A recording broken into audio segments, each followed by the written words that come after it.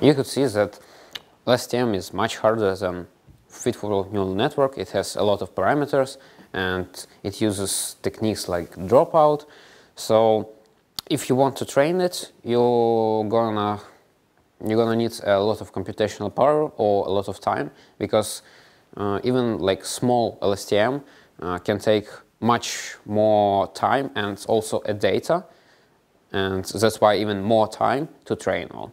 So I'm gonna recommend you special Colab, Google Colab, which is a cloud service for machine learning projects, and you can actually use it for other projects, but it was initially created to educate and help people who just cannot do some machine learning interesting projects just because they don't have enough computational power or time. So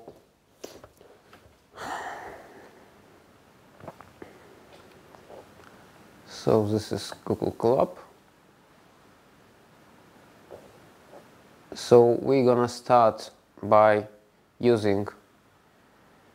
So Google Colab was created by Google, and which means that you can create Google Colab files just like a Google Docs, and they are gonna be stored on a Google Drive disk. And then after you open a Google Colab file, you can connect to some virtual machine, which is two CPU processors and a GPU processor. So you can have you can use even a GPU acceleration, which is going to be helpful not on this lecture, but on quite soon. But you need firstly to initialize this Google Colab in your Google Drive. So first you need to, just getting started, you can create a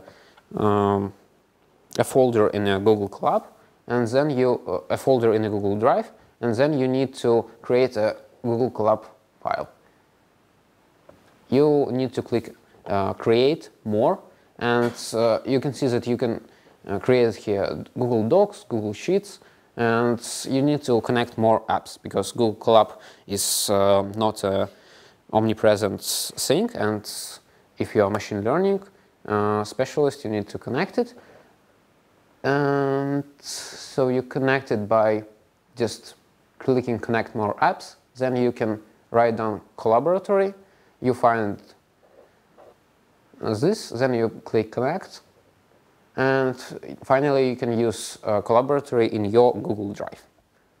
You can see that now you have Collaboratory, and by clicking it, you can create a file, which is going to be a Google Colab or Collaboratory file.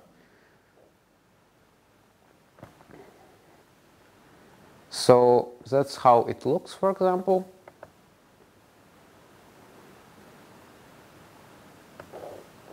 And why I recommend it? Because it's essentially just Jupyter notebook, but only stored on a Google Drive and connected to some virtual machine. So it's not connected to your local machine. Actually, you can connect, but usually you connect to a virtual one. So it's just a Jupyter notebook with some new formats, but in the cloud. So that's why I recommend it. So that's how it looks. Then you need to click Connect or Reconnect to your virtual machine. So you try to connect, and here you connect it, so you can use it. Firstly, before connection, you need to change runtime, and you click Runtime, change runtime, and here you need to choose whether you use Python 2 or Python 3. We mainly use Python 3, so we're going to stick to Python 3. And then you need to choose hardware accelerator, and if you choose none, then you don't have an access to GPU or graphical process unit, and you have only access to a CPU. And actually you can do this at home. Actually, if you use small neural networks, like even LSTM with up to 100 inputs, up to 100 hidden neurons, you can use without hardware acceleration, because GPU only will make it slower. Because GPU can be faster on a huge neural network, but it will be slower because it has a larger constant. So you'll need to. So if you have some minor project and a minor neural network, it's a better idea to use none. But if you have a huge neural network with like millions and millions of parameters, then you need to choose GPU. And then you just press save, and if you change runtime, then you need to reconnect again. And after that, the hardest task to solve is to how use some other files. If we have a local, if we run a Jupyter notebook on a local machine, we can use files from folders. Like, for example, you need to use some data. In that case, you just copy this data in a folder where Jupyter notebook is, and then you can import using some Python libraries or just an opening a TXT file, for example, if that's where your data is. But what to do if you have a Google Drive and how to access your files? Because you cannot access local files. Actually, you can, but you need to run special commands. So you just cannot access them without special preparation. That's why I recommend to use Fuse library, which fuses your Google Colab with a Google Drive, and now you can actually upload onto Google Drive your data and then use it just like on a local machine. And you can do it running this whole code. So in an example notebook, and actually because it's a Google Collaboratory, you can share it just like a Google Doc. So I left a link, and you can access and view this Google Colab notebook. So if you want to use Fuse library, you just need to run these 4 code cells, and you'll firstly install this Fuse library, and then you'll create credentials to access your Google Drive. And after that, your machine can save, virtual machine can access your Google Drive files, and you can use them just as on your local machine. And for example, I want to save some model. In Keras, you can save model just printing model.save. And for example, I save model here. So I print model save, and then I write model save.drive. So drive is now a root of your file system. Then I write a number.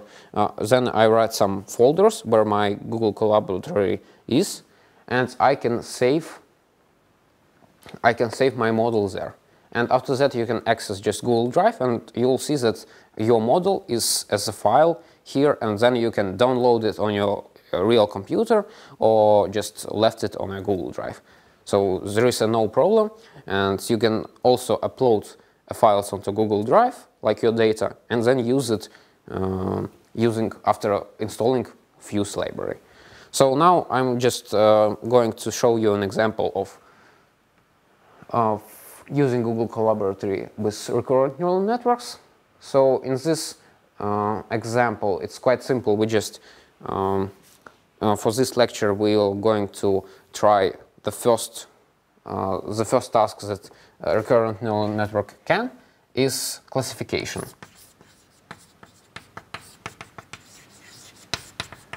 So we have some inputs.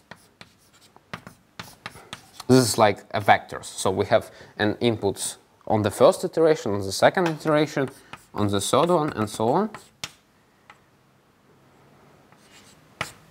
And we want to classify what this sequence is. For example, we can classify, is this sequence of decreasing inputs or something like that. You can classify, it has a real-time application. For example, we can classify a speech. We can take inputs like inputs directly from a sound file, and then we can convert them into inputs, feed to a neural network, and tell that this sequence is a letter A, this is a B, and after that, neural network can successfully understand and print out what letters or words it has heard. So that's how classification works. So first we need to import some libraries, and after that we, in that example, we have a random parabola, and we output its, we like have some graph of parabola. Then our inputs are going to be an y values. So this is y1, y2, y3. So our input dimension is going to be 1 because we have just a one number. And output dimension is going to be 3 numbers. We are going to try to classify what this parabola is. So neural network is going to try to predict these coefficients, which are totally defined parabola. So our input is going to be predictions of A, B, C, and input is going to be Y. And that's why, because we have, I choose to take a 20 points, so number of input dimension is 1, output dimension is 3, and because we have 20 points, it's reasonable to have 20 is equal to time steps. And you can interpret time steps another way. For example, we have, after doing 20 time steps, we set neural network to an initial site. So we set its cell state and a hidden state to zeros, and neural network will clear its memory. So every 20 iterations or number of time steps, we clear LSTM and return it to initial state. So after 20 iterations, it forgets completely. So we now can have a parabola, and it's predicting something. Then we can have another parabola, and LSTM will return to the initial state. So it won't remember this parabola. It's going to forget it. So it's actually quite handy using these time steps. And batch size was set to 50 just to for stabilization of learning. So batch size is just used for averaging gradients and for making whole training not so random and more stabilized. So I've created a function for creating these random polynomials. Then I've initialized this LSTM network.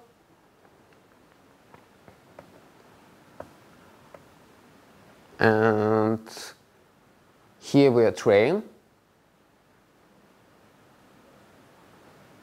We do some trains using Keras.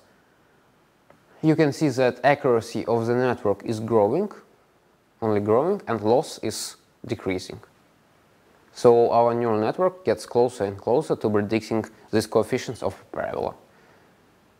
Finally, there is a small problem with LSTM, that if you have a batch size, if you set your batch size for 250, that means that if you feed like 20 time steps, so you feed 20 by 20 parabolas or 20 by 20 for 100 inputs, that in that case Keras will return an error. So you need always to return batch size equal to 50. So you need always to have 50 multiplied by n parabolas, where n is some integer. So you can feed to this neural network only 50, 100 parabolas, and so on. And it can be frustrating. For example, if we want to take one parabola and get its parameters, we need to, and just Keras goes with that error. So one solution to this is just create a new neural network and not train it, but to carry over whole weights from this is like a trained network.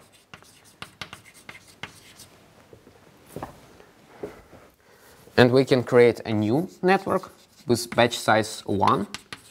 In that case, we can use this network with one parabola or two, or what we want. And then we just carry over weights from trained network to a new one. And this is get it by special function which is called model2. This is new network, and we set weights, and then we get weights from model 1.